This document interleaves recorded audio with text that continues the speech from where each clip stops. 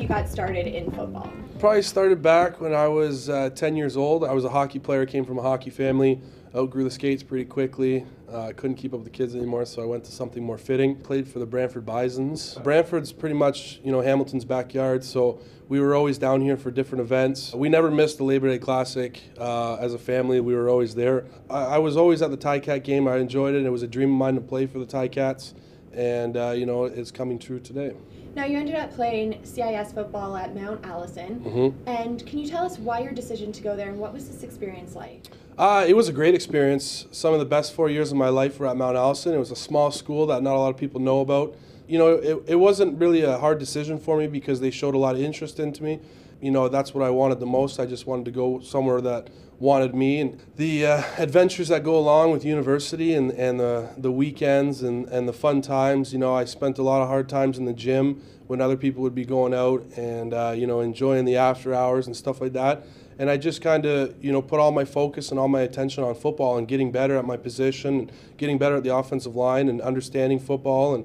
And it really became a goal and a dream that I wanted to accomplish by being drafted and being a part of the CFL. It was pretty surreal. I never thought I was going to be drafted. I had a lot of family and friends that came over just to, to watch the draft, and I had a couple buddies, Cedric Gagne-Marcoux and John St. Pierre, that were also CFL vets. And Cedric pulled me aside when things weren't going well during the draft, and he took me outside and he said to me, whatever happens today doesn't matter anything. You still got to work. You still got to, you got a chance and all that. And sure enough, as soon as he finished telling me that lecture, my parents and everyone started screaming inside, and I was drafted to Calgary.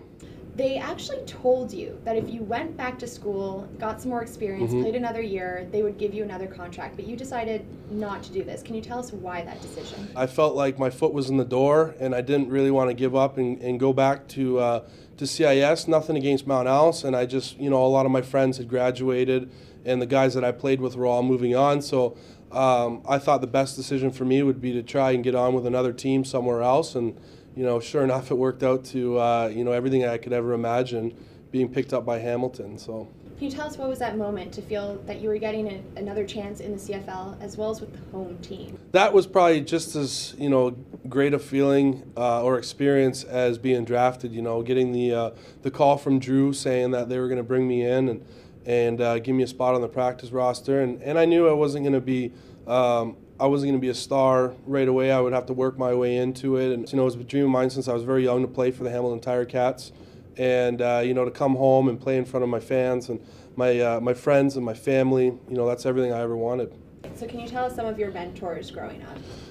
I looked at players that were kind of the same size as me, Marwan Hage, Angus Reid. In the NFL, I looked at Jeff Saturday, just guys that I can compare myself to.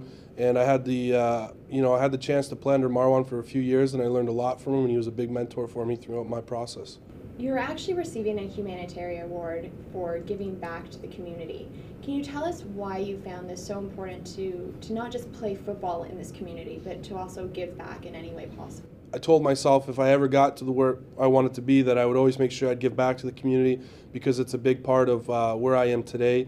And, if I can go out there and reach out to, different kids around our community and show them that they have a chance of chasing their dream and their dreams come true, then that's what it's all about.